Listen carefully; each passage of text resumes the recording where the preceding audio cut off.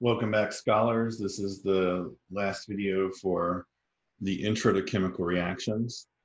And what we're really talking about is types of chemical reactions and how to recognize them. And the first reaction that most people put into their list is that of synthesis or combination reactions.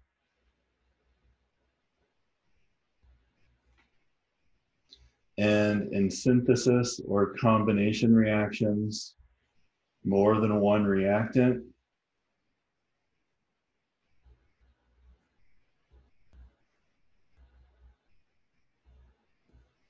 are coming together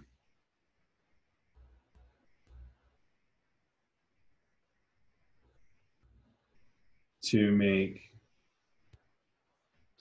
at least one product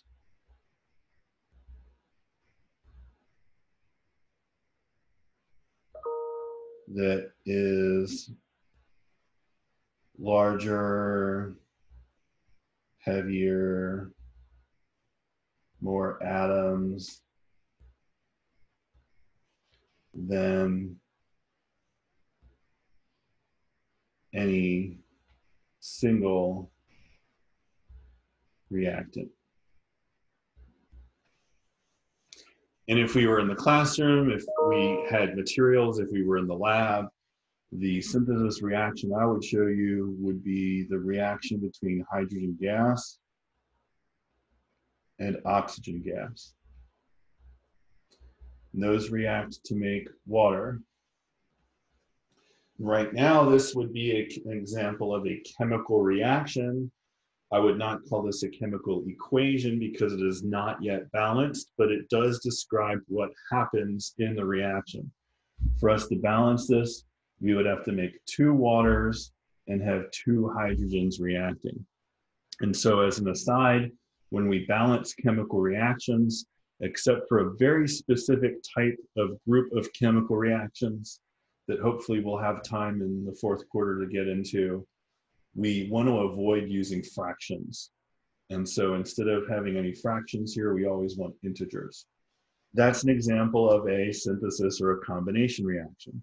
Another example is from my intro video. I showed you guys the reaction between iron and oxygen to make some sort of iron oxide. This would also be an example of a synthesis reaction. And another one that is an example of a synthesis reaction was the acetic acid and ammonia making the ammonium acetate.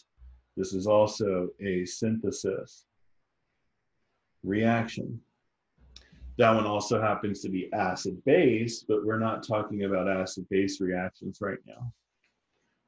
So for synthesis or a combination reaction, notice that this is larger. There is more than one reactant.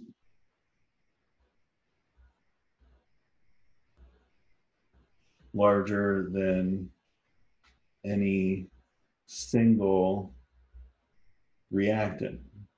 How many atoms are in the water molecule? There are 3 atoms. There are 2 hydrogens and 1 oxygen. And if you look at the reactants, none of the reactants have more than 2 atoms. In fact, they each only have 2 atoms.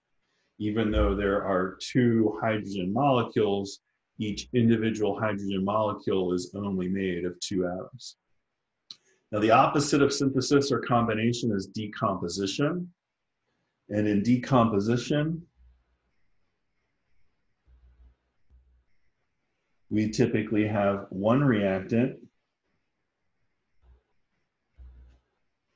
which breaks down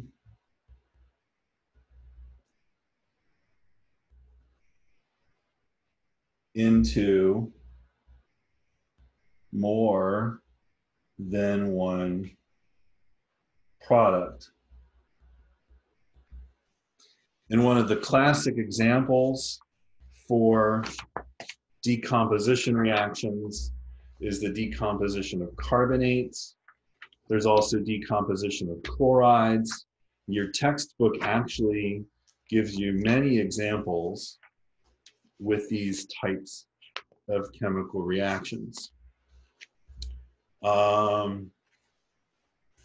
You also have decomposition of oxides. So here's one in the textbook, which is the mercury 2 oxide as a solid. Gets heated, which if you remember, heat is going to be symbolized by a triangle, by that delta. Gets heated into mercury and oxygen gas. That oxygen has to be a gas at room temperature. The mercury is the one metal which is a liquid at room temperature. So for us to balance this, we need 2 oxygens in the reactants, which means we now need 2 mercuries in the products.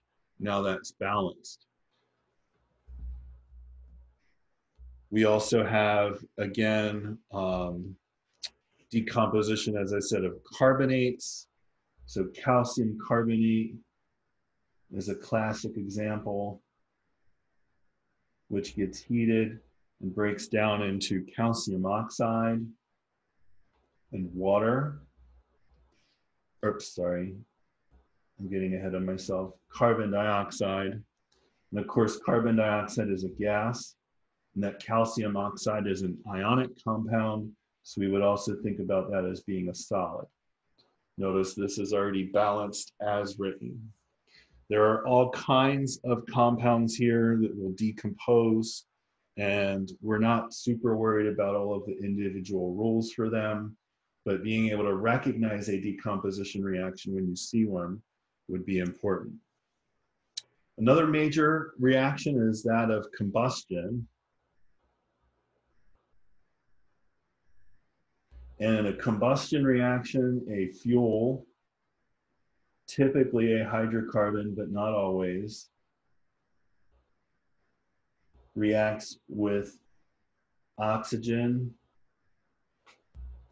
to produce CO2 and water.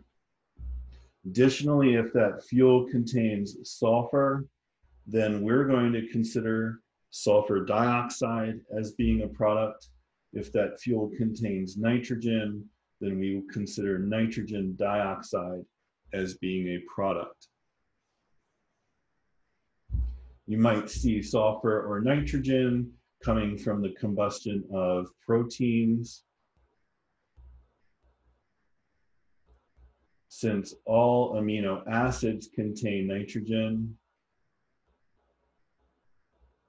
and 2 amino acids contain sulfur, cysteine,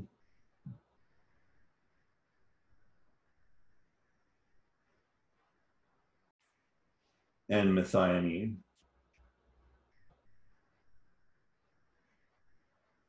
In combustion, whatever your fuel source is, if that's a hydrocarbon, let's just go ahead and say that it is propane. That propane would be a gas at room temperature. It will react with oxygen gas to produce carbon dioxide gas and water. Now, typically, we would think about what state these would be at room temperature. Because this is combustion and there's going to be a lot of energy around, we could go ahead and say the water was a gas. But remember, the state will matter in many cases, especially when we're thinking about energy. When we see that there are 3 carbons here, that means we need 3 carbon dioxides. We see 8 hydrogens, which means we need 4 waters. That gives us 4 oxygens plus 6 oxygens, which is 10. So we need a 5 here in front of the O2 to give us 10 oxygens. So this would be balanced. For combustion reactions, you should always be able to take the reactants. You should be able to recognize for these reactants that it is a combustion reaction, and you should be able to write the products and balance that reaction once you recognize that it is combustion. The last 2 types of reactions we think about in this class are called replacement reactions. And the first type here would be a single replacement reaction.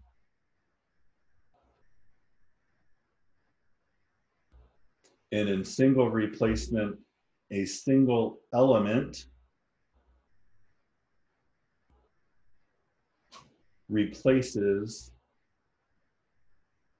a similar element in a compound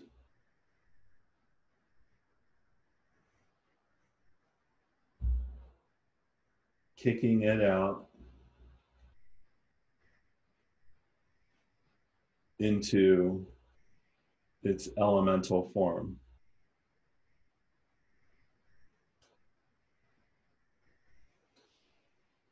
So what do I mean by that?